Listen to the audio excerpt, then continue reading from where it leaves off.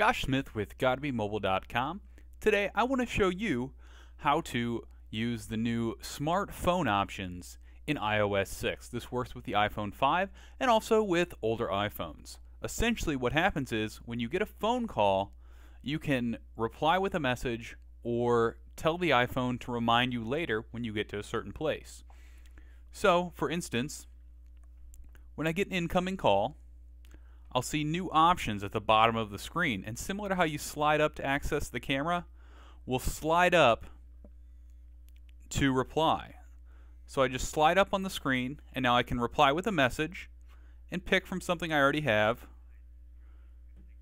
telling the person I'm on my way, and they'll get that message. Now another option is to ask to be reminded.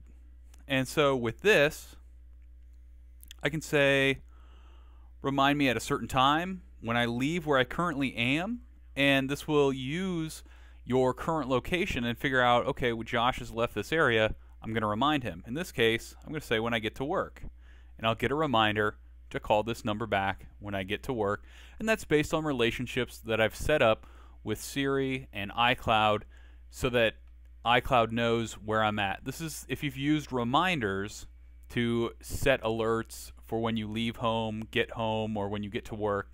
Very similar. We'll use that same location data. Now you don't have to stick with the basic replies. If there's something that you normally text to people when you're almost there, you can go to Settings, scroll down and tap on Phone, and you'll see Reply with Message. So once you tap on this, you can choose from 3 customizable messages. So head over to GottaBeMobile.com, check out more on iOS 6 and the iPhone 5.